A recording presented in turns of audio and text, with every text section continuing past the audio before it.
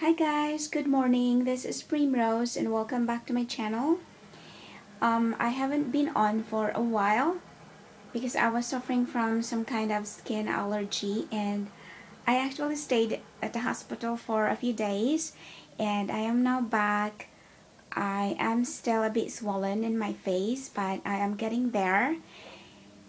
And I hope you are all doing well. And today I wanted to share with you my rescued ferns. I have them for about 2 months now, and I got these plants from a local supermarket, and they were actually dying, and I never thought that it would be so easy to rescue ferns. And I got them for about 50 pence, which is really good, and I never thought that they would survive anyway.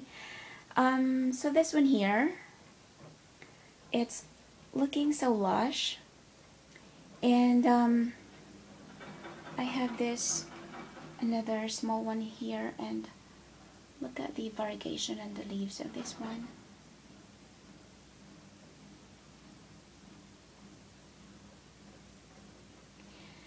And this one is not a rescued plant. I bought it for a full price.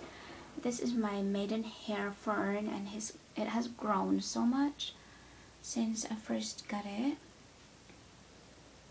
And down there I have a couple more rescued ferns.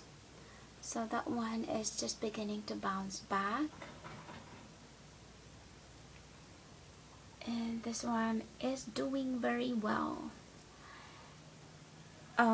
So in my last houseplant tour, this space here was filled with a lot of orchids, and most of them I have thrown them away because I have been trying to nurse them back to health for over 6 months, and they were not just doing so well for me after the cinnamon powder accident, and that's why I have decided to just get rid of them because they were beginning to attract a lot of mealybugs as well.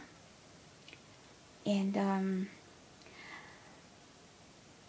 they are doing very well because I think it's also because of the amount of sunlight that they are getting around this time of year. And also, I discovered that they do so well if they are placed on top of a gravel with a bit of water at the bottom to keep them um, enough humidity. I am getting into ferns this year, so I think in winter time I will consider giving this space here a bit of a supplemental light. As you can see, it's not very far from my south facing window, but I have a lot of plants there as well, and by mid-afternoon we don't get any direct sunlight from there, so from this window, from this south facing window, so the ferns are not getting enough in the afternoon, so I would really consider giving them supplemental light in winter time, I think. And I hope they will stay lush all year round. And as you can see, my begonia there is getting so huge.